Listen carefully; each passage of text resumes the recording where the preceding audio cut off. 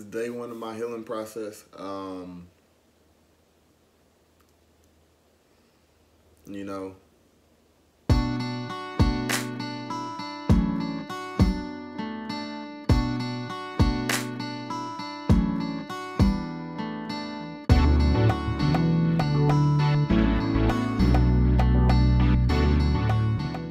searching for myself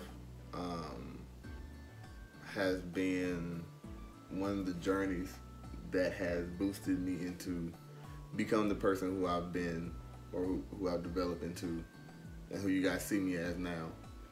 Today we started the 45-day red wine commitment. It's only committing to yourself and the things that you do, nothing more, nothing less. And that's simply you taking care of home first, meaning your actual home that you live in, your temple, meaning your body, and the things that you service. And so where I came up with this idea, it started 2 years ago. I was working for the Family Workforce Center of America in St. Louis, and I was a job trainer / life coach. And so I just got the job, and I was trying to basically have a breakthrough. I needed a breakthrough. And when I thought back and seeing the ways I've seen people have breakthroughs and what I grew up knowing can give you a breakthrough, which, you know, was fasting. And so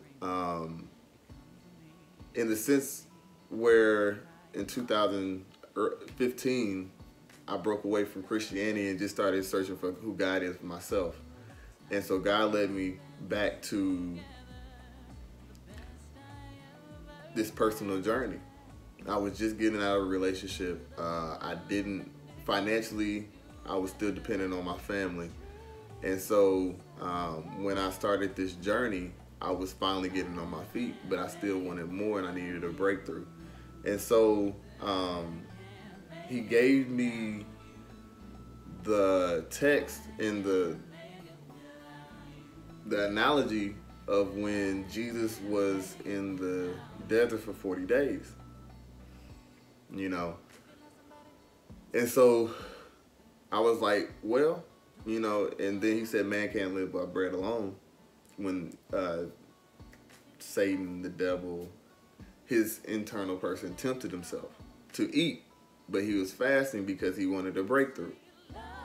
And so I realized, okay, it's not a lot of things that tempt me to want to just indulge in it. You know, liquor's cool, smoking's cool.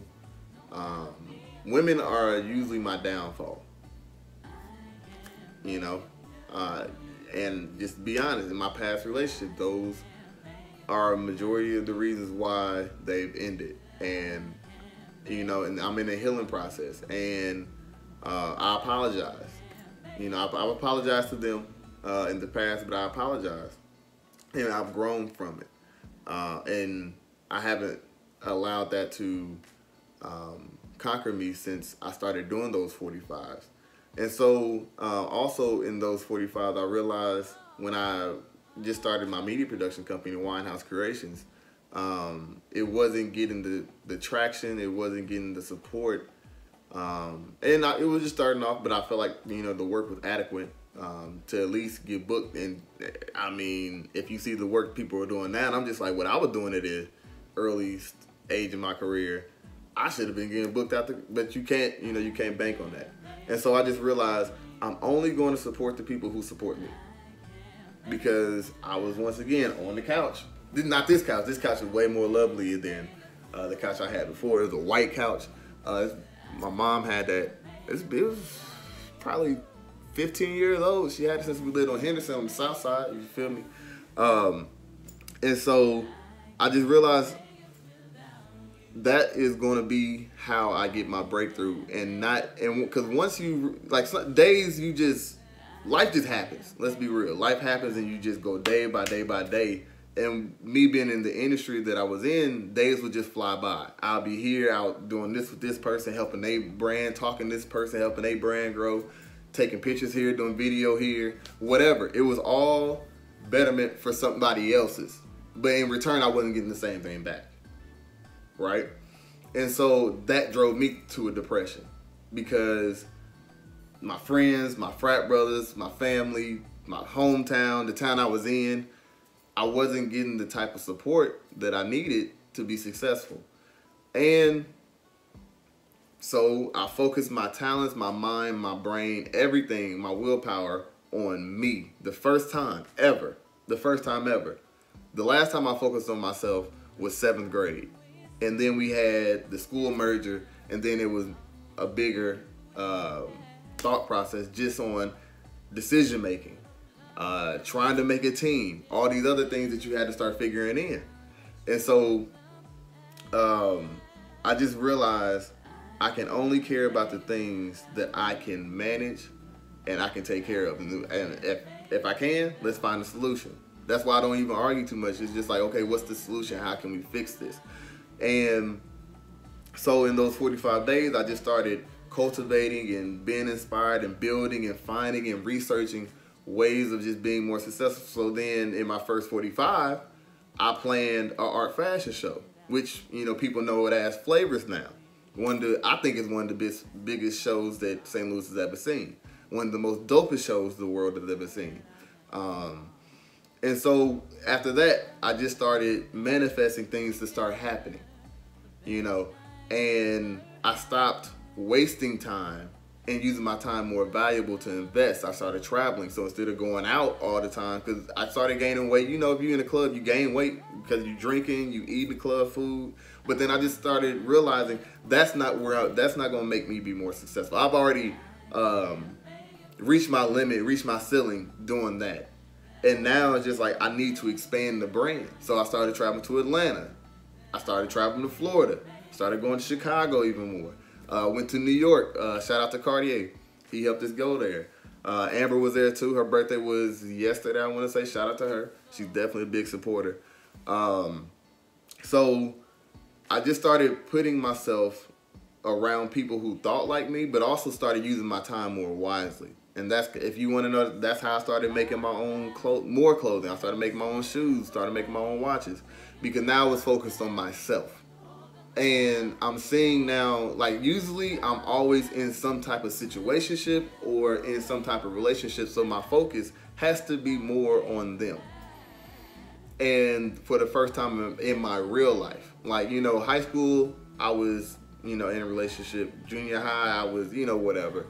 And in college, I was in and out of different relationships or whatever that you want to call it. But after 25, after I became an OG, I would say like 26, that's when I decided that I need to, you know, live my life according to what I believe it is. And so in these next 45 days, I'm gonna use it as a healing process. Heal from past hurt, past angers, past just everything, because I think it's holding me back, and I can't let the rest of my 30s. I can't let it take care of my 30s. And so I urge you, whatever you want to use your 45 for, it could be for anything, right? Now, these are the stipulations though. Can't drink hard alcohol, called a red wine commitment for some reason. If you do, it only could be on the weekends. So you gotta, and it's better that you choose one day out the weekend, because it's, you know, I usually would do Saturdays hard alcohol, and then everything else would be back regular red wine. But, you know, that's what you gotta, it's a conditioning thing, a mind stimulating thing that you have to do so you can connect with your higher self and that universal intelligence. Also, incorporate reading, meditating, somewhere, praying, whatever you want to call it. Incorporate that in your diet, like your routine or diet, whatever you want to call it. It has to become normal in these 45 days.